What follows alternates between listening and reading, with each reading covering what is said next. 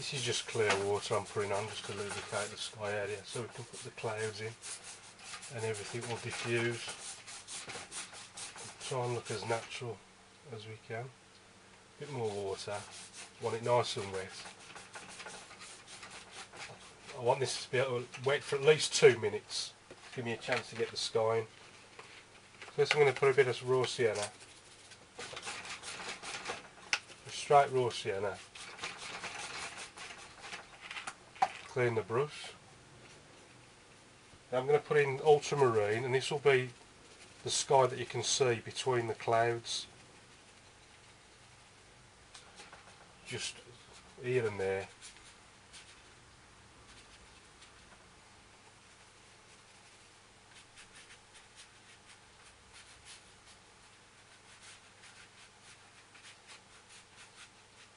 And a bit in the bottom.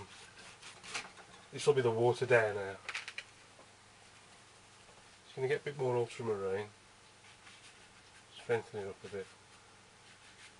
We're going to want bigger clouds at the top, and they're going to get smaller as they get to the horizon.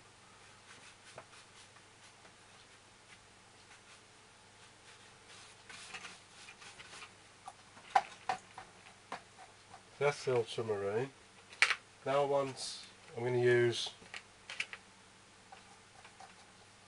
Payne's grey, with just a little bit of Alizarin crimson to make a cloud colour.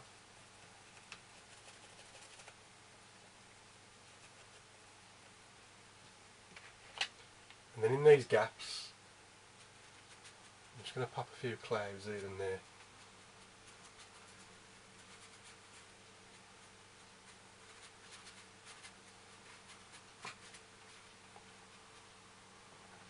And remember, as they get to the horizon, they get smaller and smaller as they go.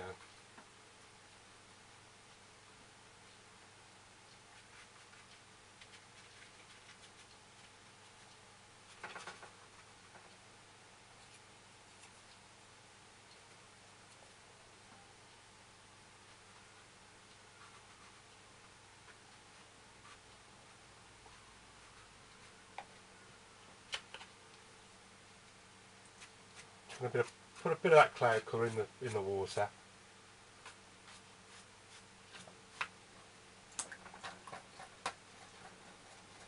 Now I'm back into the. I'm going to put the distant hills in. In fact, first I'm just going to pull this taut again. The paper's stretched slightly.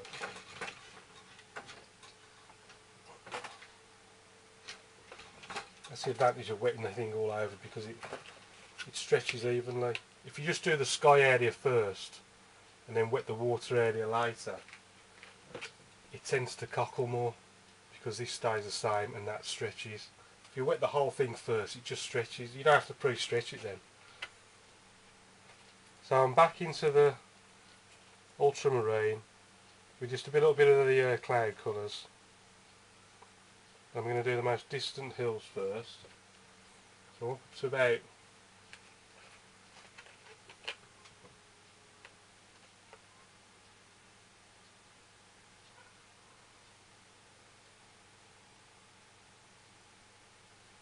about there.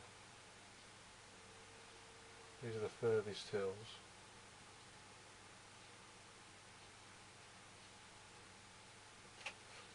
So I actually put drops of water and messed it up slightly, but hopefully I'll be able to cover most of that. As we come forward, I'm going to add a bit more lemon yellow to make it more of a greeny colour. A bit more lemon yellow, Payne's grey. So the closer, these are the closer hills now. Just coming down here like this. Just trying to leave little white bits here and there, just to add a bit of interest.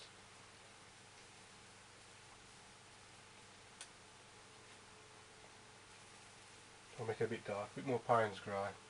That's really dark green there, coming right down to those far banks.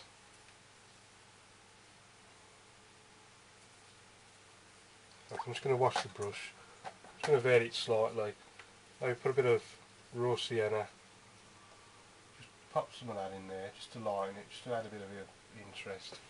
I'm going back into the darker green. Just very gently, dips and dabs, darken that Payne's grey down towards the river banks. Just dip, dip, dip.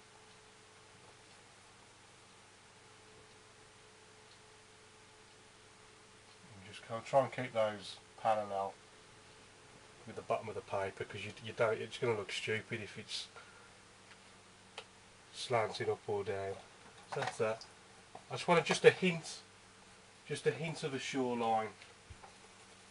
So I'm back into the Raw Sienna, just dipping the very tip of the hake into the water, just to bring the hairs back together.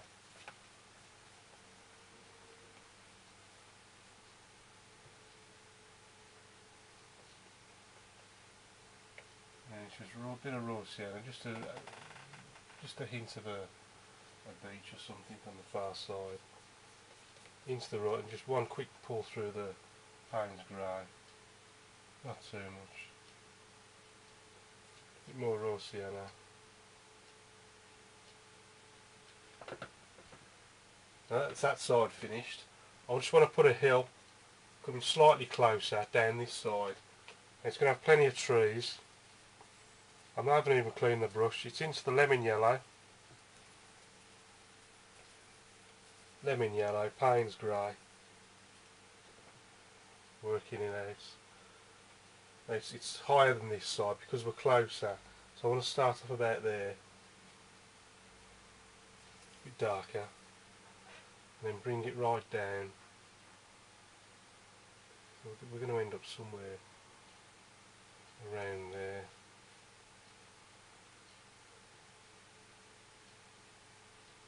Something like so.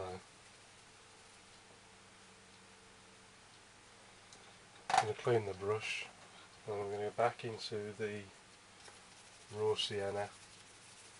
I'm just doing it purely to change the colour slightly, try and make it. It just looks more interesting when it goes dark, light, dark, light. You're just looking for contrast all the time, just contrast everywhere.